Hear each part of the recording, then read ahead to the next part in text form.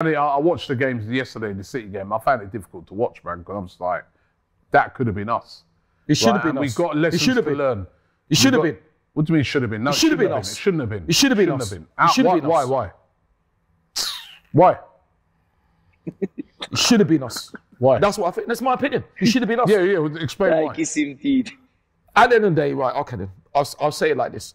We hold our hands up for what we did wrong, but we can't hold our hands up for stupid, foolish ineptitude. Oh, sorry, I'll take back foolish. I will say ineptitude, which, like I keep on saying, I say with all what? the time, with decisions.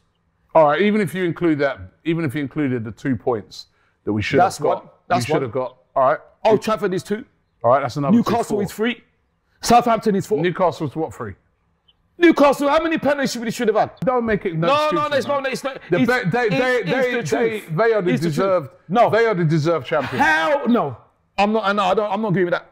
I'm not agreeing with that at all. Hell no. Diaz's challenge on Ben, that's a red card. Even when they beat us 3-1, was Ederson was on a yellow.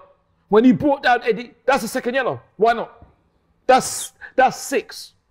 Old Trafford as well. Manchester United second goal. Marcus, I won't even call him Rashford because listen, I respect it, so I call him Marcus. Marcus's goal. VAR came out and said he's wrong in it, but all these things have something to do with it. Listen, I will say this: if none of those decisions happen, then fair enough.